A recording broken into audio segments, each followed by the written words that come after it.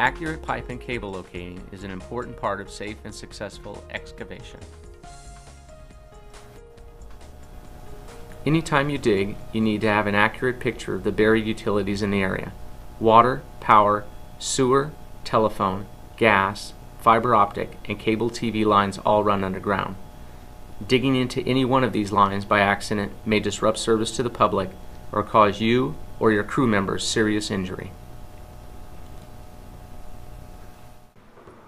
Accurate locating can prevent such accidents. In this program, you will discover how the Metrotech 810DX line locators can help improve the efficiency and increase the accuracy of your locates.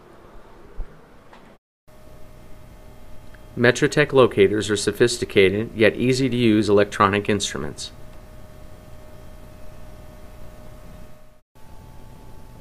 Active locating is the standard method of accurately locating buried utilities. Locating technicians use the locating system to do blind searches, ground surveys, and to confirm active locates. Active locating involves both a transmitter and a receiver. To locate a pipe or cable in the active mode, you must first transmit a signal onto the target conductor, which must be metallic or have metal tracing wire or tape to pick up the signal. The receiver, tuned to the same frequency, picks up the signal above ground, allowing you to trace the conductor's path. In active locating, there are three methods for transmitting the signal onto your target conductor: conductive, or direct connect, inductive coupling, or clamp, and inductive, or indirect. The best active locating method is the conductive, or direct connect method. Because the transmitter is directly connected to the metallic conductor, maximum signal will be transmitted on the conductor. If the direct connect method is not possible, use the inductive coupling method. Position a metro clamp around the conductor you want to trace, and the transmitter will induce a signal through the metro clamp directly onto the conductor. The third active method is the inductive, or indirect method, used only when the other two active methods are not possible. The transmitter broadcasts a signal which is picked up by all conductors within the range of the transmitter. Usually, the conductor nearest the transmitter will carry the most signal. Whenever possible, use the direct connect method. The signal will be stronger and the conductor will be easier to find.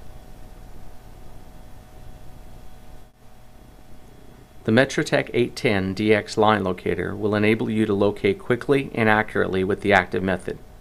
Its many automatic and easy-to-use features will reduce second guessing and save you time in the field.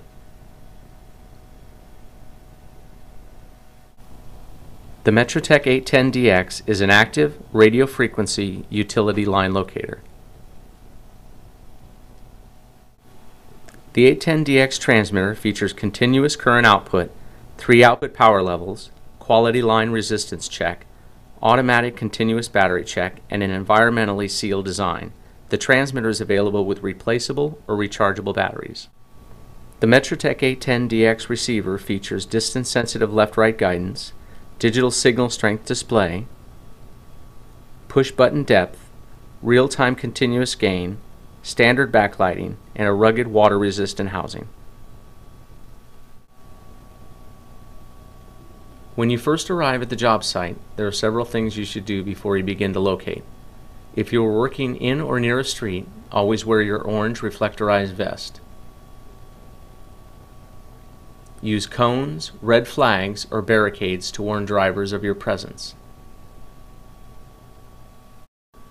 Consult the blueprints or as-built if available to determine the general location of the pipes or cables in the area.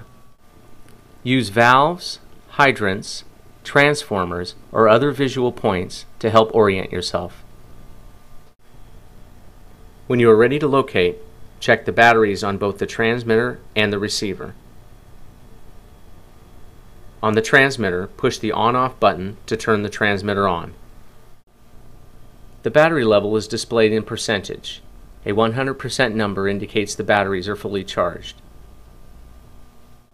All LEDs flashing indicates the batteries are very low. After checking the battery status, turn the transmitter off before plugging in the leads. Because pipes and cables may carry live current, use a voltmeter before attaching the transmitter to any conductor. If electrical current is present, carefully disconnect the source using appropriate safety procedures. If you cannot disconnect the live current, use the inductive clamp or the inductive method to locate your target. If you are using the direct connect method, make sure the transmitter power is off. Then plug in the direct connect cable. Because of the 810DX's high power output, handling both leads with the power on could deliver a shock. The next step is to ground the transmitter. If no existing ground is available, use the ground spike. Extend the black lead of the direct connect cable as far as possible from the transmitter and at a right angle to your target conductor. Drive the ground spike into the ground, then clip the lead onto the ground spike. Next, attach the red clip to the most convenient hookup for your industry. Make sure that you have good metal-to-metal contact. The better the contact, the better your signal. Make sure that the ground wire does not lay across or too close to another buried conductor. This may cause the signal to return on an unwanted conductor or create signals that make it difficult to isolate your target. If this happens, move the rod or plate to another location, away from the unwanted conductor. Although this may reduce the signal strength, it will help isolate the target. After connecting the red lead, turn the transmitter on by pressing the on-off button. The transmitter displays the battery level continuously. The power output defaults to the high power level setting. Push and hold the output button to check the line resistance of your targeted conductor and earth ground. The solid LED indicates the level of current flow on your conductor.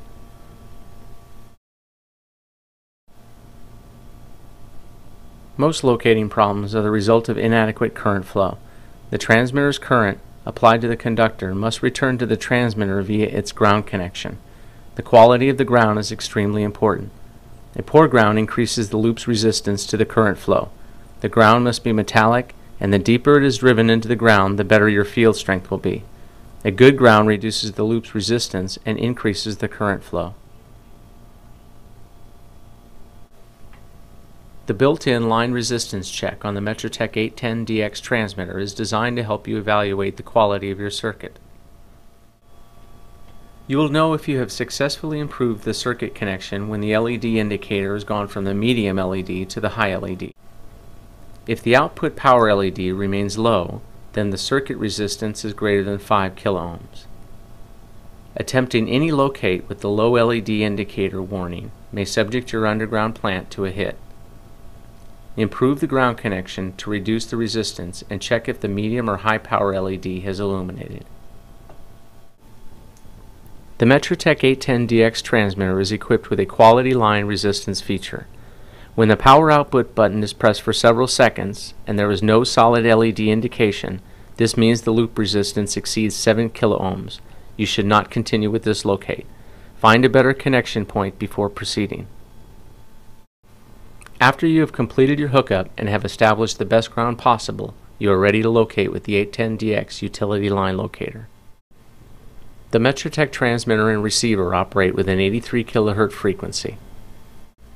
To know if the 810DX transmitter is sending the output signal, point the 810DX receiver at the transmitter leads. A high field strength number should appear on the LCD. If you are using the inductive coupling method, first make sure the transmitter power is off. Then position the metro clamp around the conductor you want to trace, using the smallest clamp size that will fit around your conductor. The closer the clamp size is to the conductor, the stronger the signal will be. After hooking up the metro clamp to the conductor, connect the phone plug to the output jack of the transmitter. Turn the power on. The battery and the power output LED indicator will flash simultaneously. In the inductive coupling method, both ends of the target conductor must be grounded to ensure a return path to the transmitter for optimum signal strength. Power lines and telephone sheaths are generally grounded, but gas lines often have insulators. Use a jumper cable to temporarily bypass the insulators on the meter.